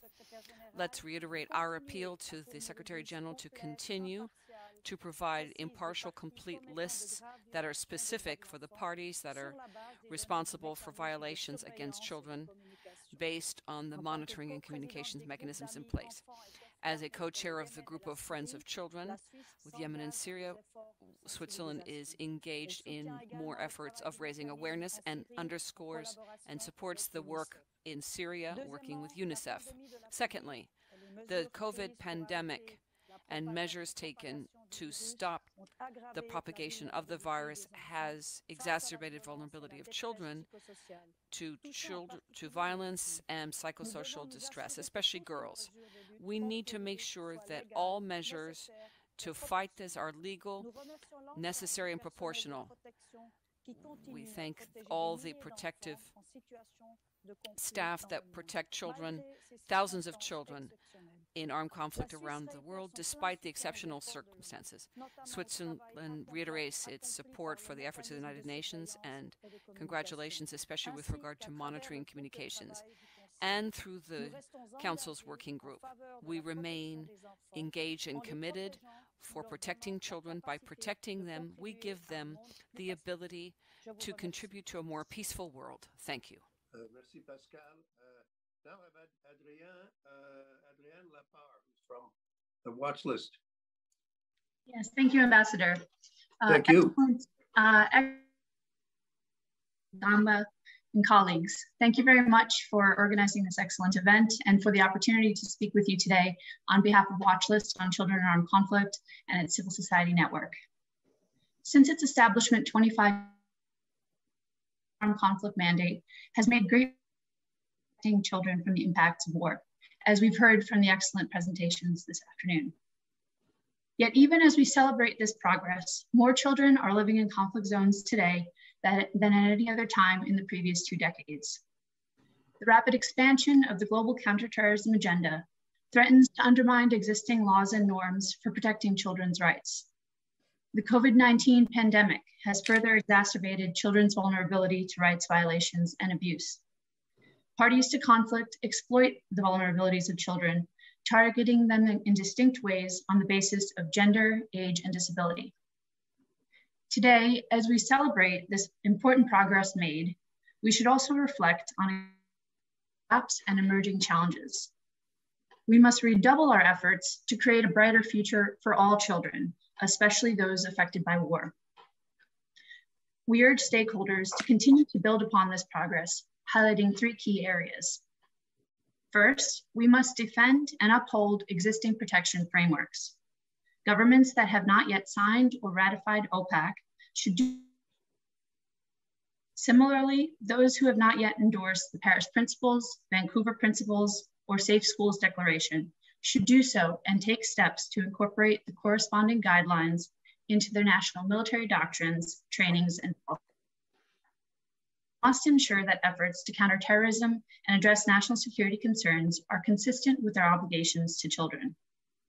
Children, including those allegedly associated with designated terrorist groups, should be treated primarily as victims. Second, we must strengthen efforts to prevent conflict before it starts and before it turns into protracted crisis. Data on grave violations, including in countries not on the CAAC agenda, should inform early warning and prevention efforts. Wherever there is credible information that parties are committing grave violations against children, the Secretary General should alert the Security Council by including such situations of concern in his annual CAAC report. Better monitoring and reporting on grave violations and related abuses, including disaggregating data by gender, age, and disability, protect all children. Third, we must promote accountability for and to children.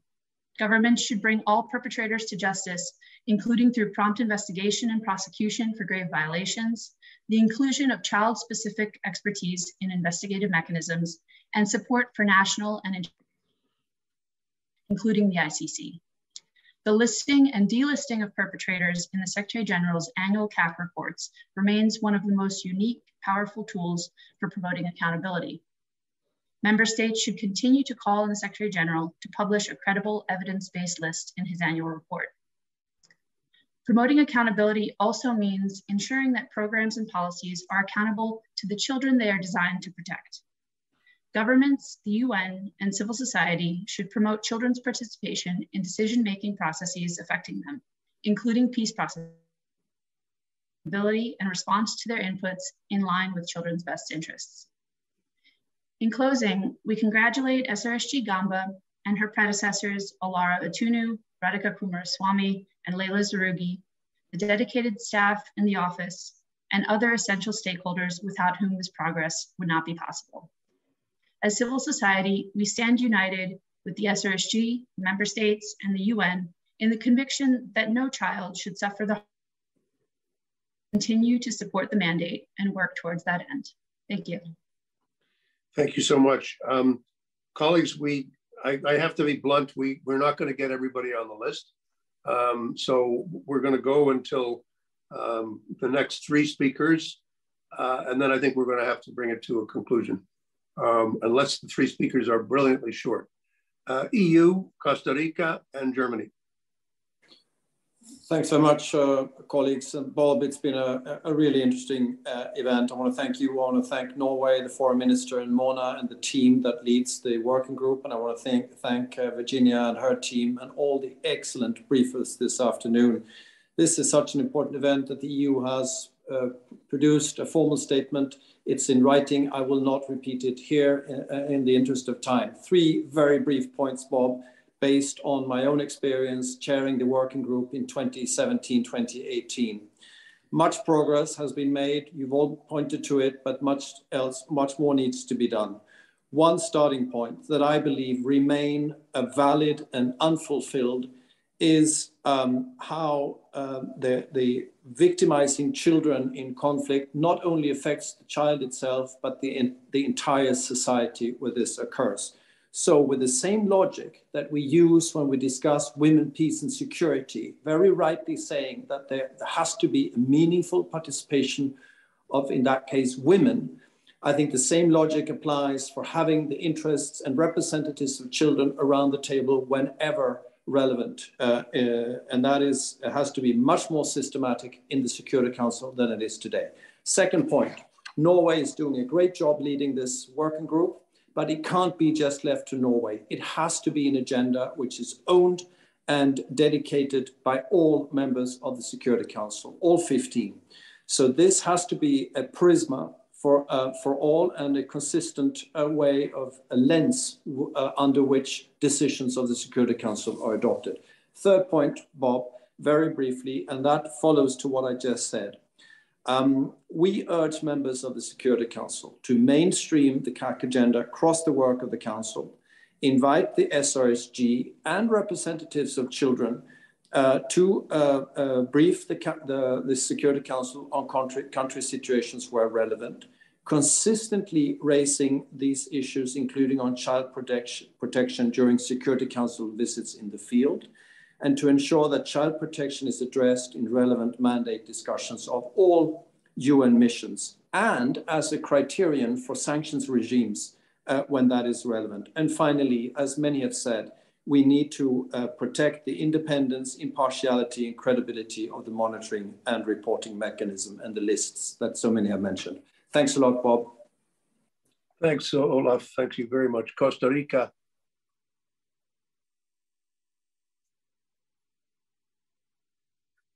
Is Costa Rica here? Germany, go. Bob, thank you so much.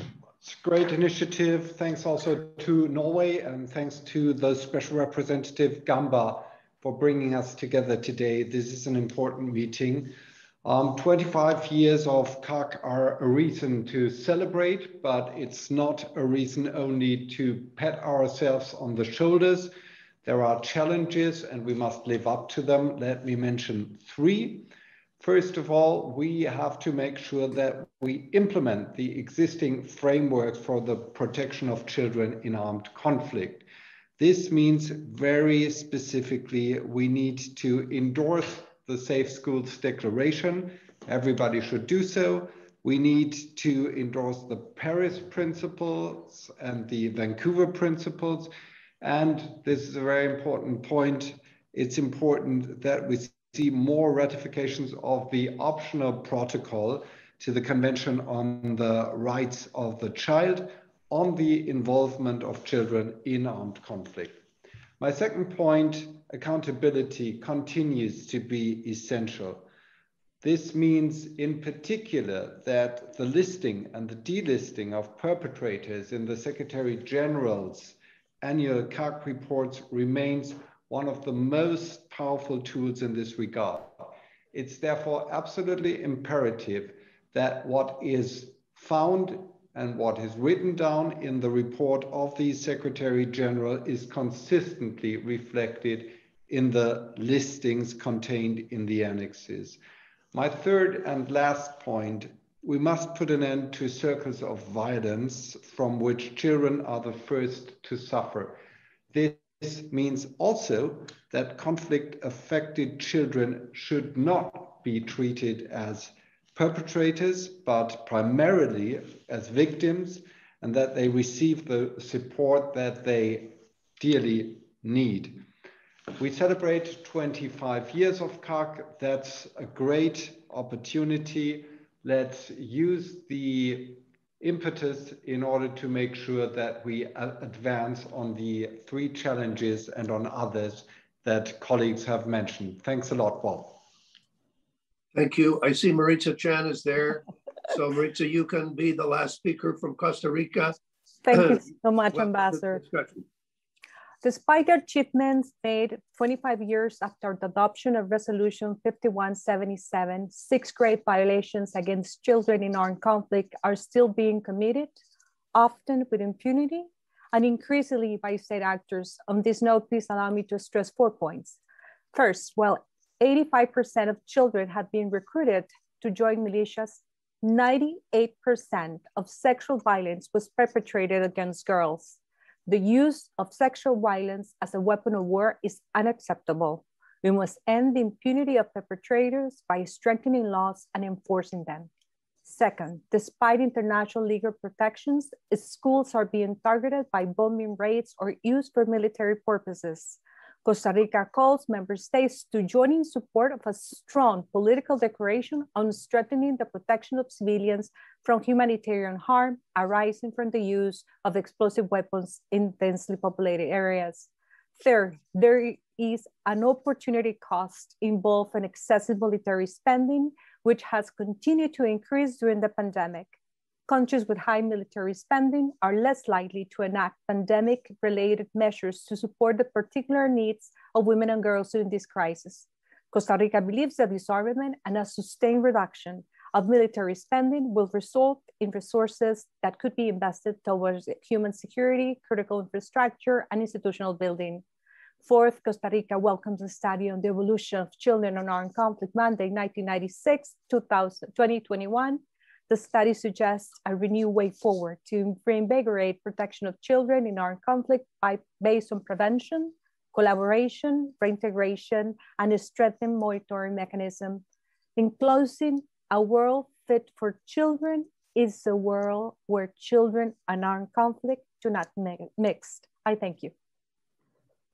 Well, thank you, colleagues. I'm afraid I had to be fairly blunt about just cutting the list off. I know there will be those who will be disappointed. But really appreciate the depth and the range of the comments and the discussion.